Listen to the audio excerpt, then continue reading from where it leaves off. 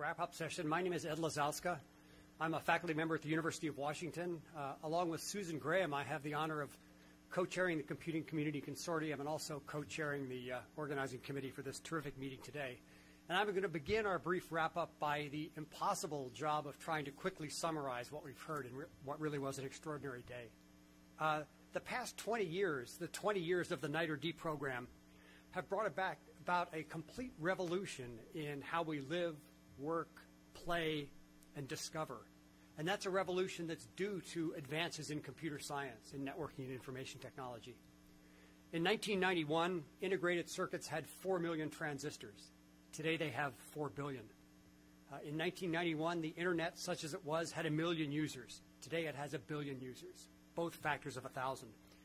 In 1991, 15% of families owned a personal computer. Today, everybody has a mobile phone. And in the last quarter, more than half the people who bought a mobile phone bought a smartphone. That's the internet, the world, in your pocket. So smartphones, e-commerce, electronic books, digital media, the web, the cloud, social networking, cloud sourcing, all of these are new in the past 20 years, and many of them are new in the past 10 years. So the pace of change is truly remarkable.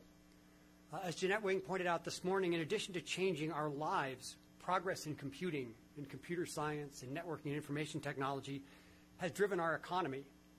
And Eric Brynjolfsson spoke about that very compellingly. It's driven our economy through productivity growth and through growth in our ability to innovate.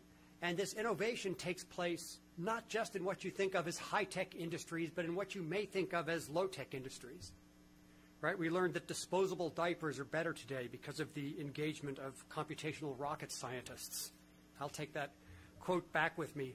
By the way, I think Tom Lang influenced Chuck Vest as well. I think this notion of an internet that is both secure and open has a lot in common with a paper towel that's rugged but absorbent and tears easily at its perforations. So today we heard a set of really spectacular talks, and these talks each describe both amazing progress and amazing promise for the future. We heard about human language technology, autonomous vehicles, sensors.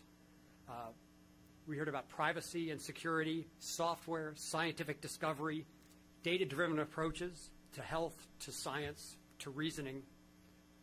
And we heard that computer science and advances in computer science have extremely broad impact and an extremely broad role. The role in medicine is certainly electronic health records, but it's also evidence-based medicine and automated diagnosis and the complete instrumentation of your body so that your physician actually knows what's going on. In energy, advances in computing are certainly the high-performance computing that the Office of Science uses, but it's also sensors in the home, the smart home and smart building as the leaf node of the smart grid, and the smart grid itself, the sorts of things that EERE and the Department of Energy are concerned with. In transportation, we're going to have Jetson's robotic cars. I'm glad I live in Washington rather than California or Nevada, but they'll be here. But we also have stay-in-lane systems and adaptive cruise control, the sorts of things that will allow us to increase the density of highway occupancy, as Sebastian spoke about. We'll also have the sort of logistics support that make it possible to put Zipcar on steroids and increase the utilization of vehicles. Again, Sebastian also talked about that. Amortizing more effectively the environmental and economic cost of manufacturing them. Let me say a few words about Vice President Gore's luncheon keynote.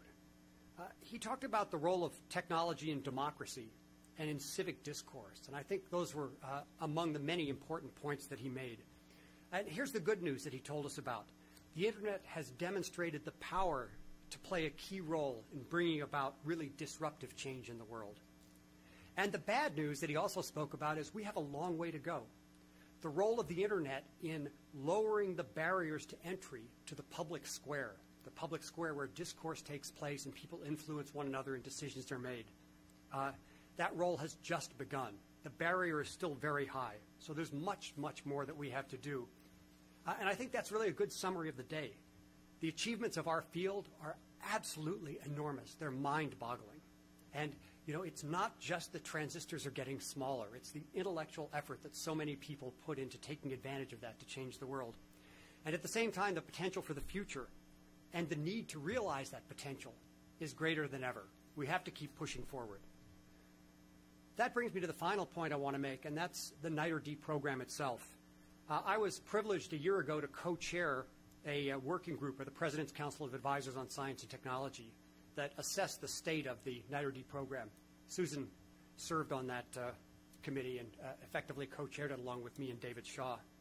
And what this did really was to further deepen the already tremendous appreciation I had for the NITRD program and the role that all the federal agencies play working together under NITRD coordination to ensure that America is and remains the world leader in this critical field. The NITRD investment truly is one of the best investments our nation has ever made and one of the best investments it can make for the future. So thank you all for all that you do, and let me now turn it over to Susan Graham.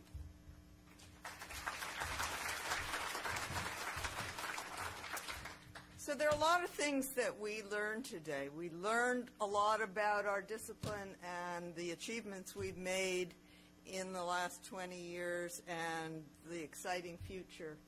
We also learned that we have enormous talent in this room in a variety of different ways. We learned that we have in our community spectacular speakers. And so I'd like us to thank all of the speakers that we heard today.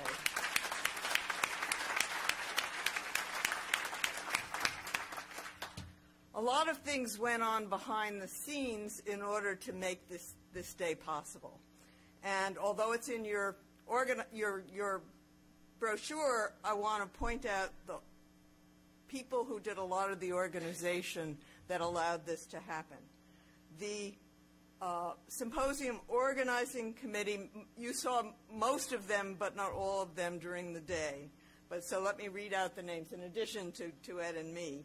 Andy Burnett, Vint Cerf, Erwin Gyanchandani, Eric Grimson, Paul Messina, and Paul Nielsen.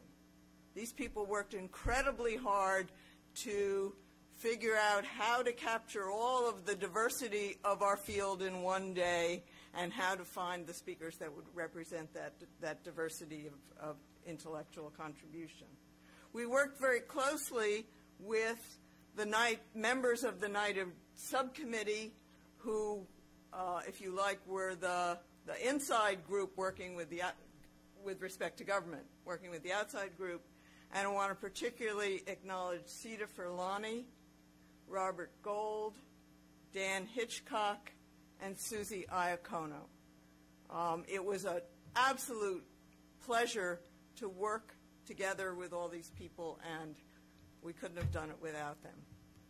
I want to thank our corporate sponsors. We had contributions from Google, from Intel, and from Microsoft.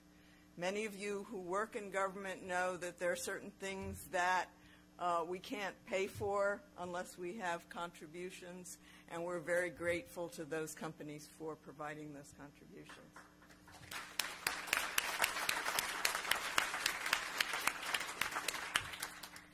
And finally, I want to invite you all to go upstairs one floor.